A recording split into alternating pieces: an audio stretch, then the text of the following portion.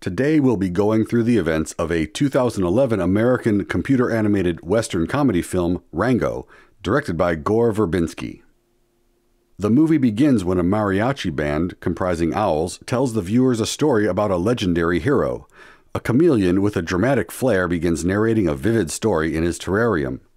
Various inanimate objects provide feedback on their performance. He talks to himself and envisions himself as a pirate, an adventurer, or a romantic lover, and gets into an epiphany about conflict and unexpected events. Suddenly, the car in which he is stowed hits a bump and his terrarium crashes. He steadies himself and sheds 2 coats of his skin due to the intense heat.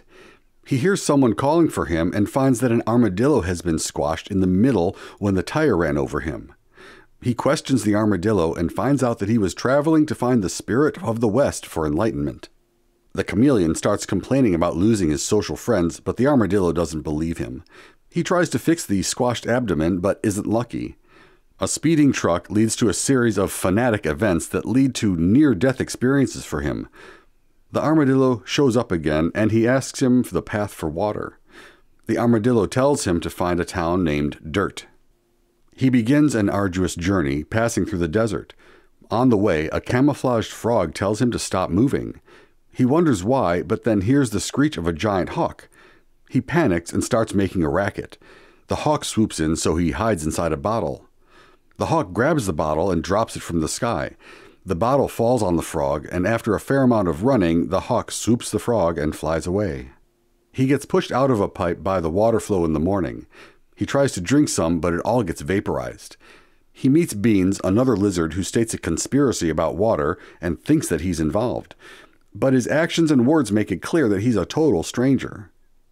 She gives him a ride into town where he tries to blend in.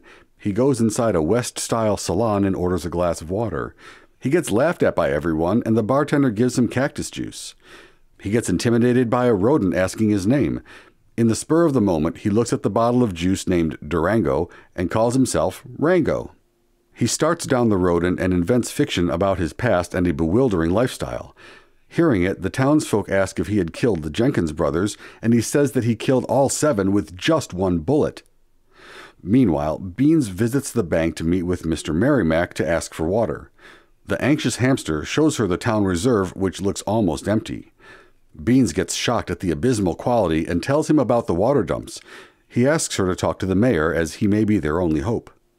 The salon cheers as Rango completes a wild story, but an outlaw named Bad Bill enters with guns blazing.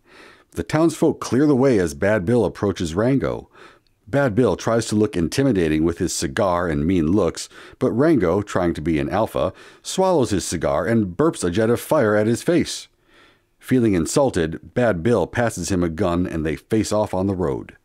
Rango is jittery and keeps fumbling, but Bad Bill runs off when the shadow of a hawk passes overhead.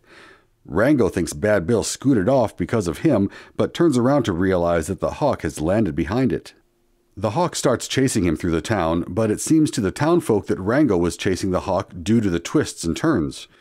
He hides in the vending machine, but the hawk uses a coin to vent him down. He escapes, using some candy, and runs towards a tower. The hawk clasps his candy in his beak, but Rango holds onto the tower and fires a bullet at the knot of the candy. After hitting some metal, the bullet breaks the tethers of the tower, leading the tower to crash down onto the hawk. The townsfolk declare him a hero and send him to meet the mayor. The mayor is an old tortoise who tells him about people's beliefs. He makes him the sheriff of Dirt. Rango, feeling excited, becomes more pompous. The people start doing a ritual with their vessels and move towards the pipe. A local rooster tells him that now the hawk is gone, the rattlesnake Jake will come back. The mayor gives a speech and brings out the spigot. They turn the pipe, but no water emerges. Beans complains about the depleted reserve and lets it slip that the bank has no water left, and the townsfolk are flabbergasted. Rango calms the enraged citizens and sneaks a few drinks from the reserve. He promises them that he will protect the water valve. At night, he spots some diggers and gives them a perspective for prospecting, oblivious to the fact that they were trying to rob the bank.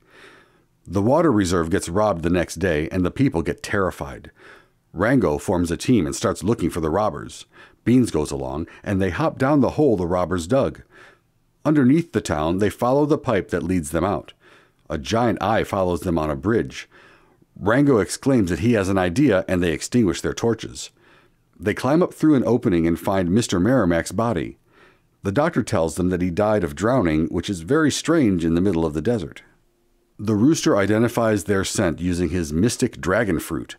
Rango tells them all to ride, and they gallop ahead on their chickens gloriously. The night dwells, and the group sits around a bonfire. Spoons, an old rodent, asks Rango about the spirits of the West, and he explains the story. He also mentions that Rattlesnake Jake is his brother, and he is immune to his venom. They say some kind of approving words for Rango, and he feels guilty about making up stories when he lies down. Beans and Rango share about their dreams, and Rango gives her a little peck on the cheek. The eldest calls upon his entire family to confront them about the water jug. They spot the moles who robbed the jug and approach them dressed like theatrical thespians. After some epic chase sequences in the desert, the jug is eventually uncovered and revealed to be empty.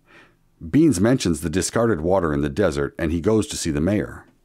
The mayor shows him the new town he had been building. Rango gets suspicious of him, so the mayor tells Bad Bill to call Jake. Beans mentions that the mayor wanted to buy her land, but it's useless without water. As Rango wonders about the control of water, the townsfolk show up demanding the hanging of the moles. They have lost their belief that there will be more water, so Rango inspires them to believe in him, their sheriff. Suddenly, Rattlesnake Jake shows up and intimidates Rango into confessing that he is a liar and a fraud. Rango walks away in shame and crosses the highway only to collapse on the other side. He is carried by some desert insects to the other side, and he meets the spirit of the West, a human. The spirit inspires him to become a hero for the sake of his friends. The armadillo appears again and shows him the walking cacti who follow the water. He reaches the outskirts of Las Vegas and understands that the mayor wants to recreate that town by controlling the water lines. Rango meets with the mole family again and allies with them. The mayor and Jake intimidate Beans into selling the land to the mayor. Jake is too hard on her and even rattles the mayor with his dominance. Rango calls out Jake and they face off. As soon as noon hits, the walking cacti open the valve and the mole family diverts the water to Dirt Town.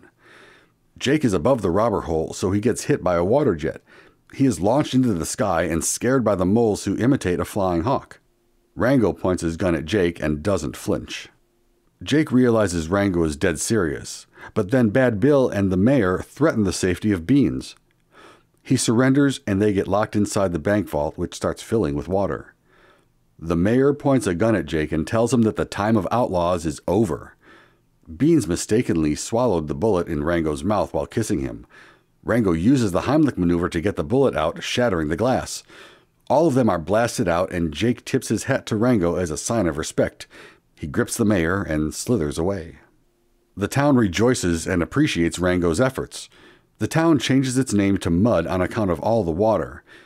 Beans packs Rango's lunch, who is astride his chicken. He rides away into the sunset and inspires the townfolk with a speech. His chicken drops him midway, and the movie ends on a humorous note.